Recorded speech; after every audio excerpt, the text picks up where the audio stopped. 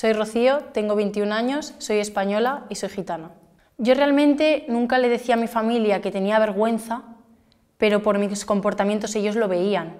Por ejemplo, a mí me llevaban al cole en una furgoneta y yo asociaba por todos los estigmas estos que furgoneta es igual a gitano. Yo veía a todos mis compañeros llegar en un coche o andando con sus padres y a mí me llevaba una furgoneta y yo asociaba furgoneta a gitano, éramos los únicos gitanos del pueblo, entonces era como, ya están ahí los gitanos, entonces yo me sentía muy incómoda al bajar, me sentía muy incómoda cuando me recogían del cole, a veces yo vivía en un pueblo de al lado y tenía que ir caminando, eso también me hacía sentir como que me sentía mal, pensaba que dirían, mira la gitana, la que tiene que venir andando. A veces teníamos que comer en un parque, en un tupper, y eso a mí también me daba vergüenza.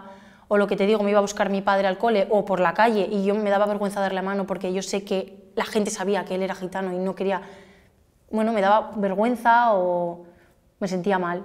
Muchas veces cuando voy a comprar con mi madre y cuando va sola me lo explica, noto que cuando ella va al supermercado y lleva su carrito, nota que el segurata no la para de perseguir.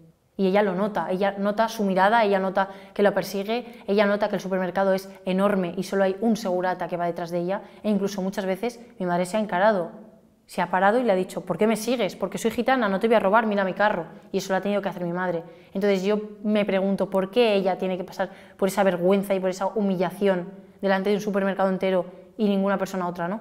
Muchas veces me he sentido en ese limbo de, al ser yo misma, miedo a qué dirán los payos, pero también qué dirá la gente que es gitana como yo.